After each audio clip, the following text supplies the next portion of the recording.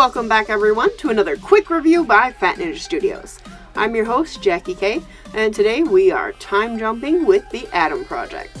Before we begin, please give this video a like, share, and subscribe to our channel.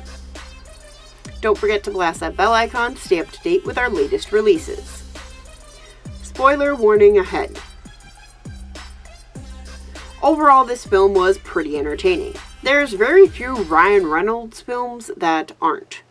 The film immediately invokes those old Steven Spielberg feelings, and the premise is pretty solid, even if it's been done to death when it comes to time-traveling sci-fi adventures.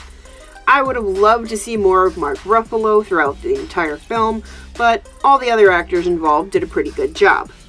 I have to say, some of the behind-the-scenes stuff, like the kid knowing all the lines from Deadpool and reciting them back to Ryan Reynolds, is way more hilarious than anything in the film. You can find those clips on YouTube. However, the film has many lighthearted moments as well as touching emotional beats that serve the story well enough. The villain is pretty generic, just swapping out evil white guy for evil white woman. But the same old, I want to take over the world through my corporation vibes.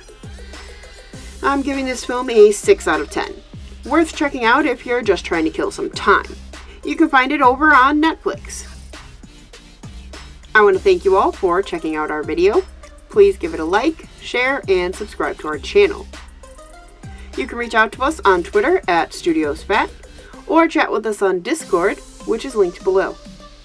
I've been your host, Jackie K, and as always, thank you again, and take care.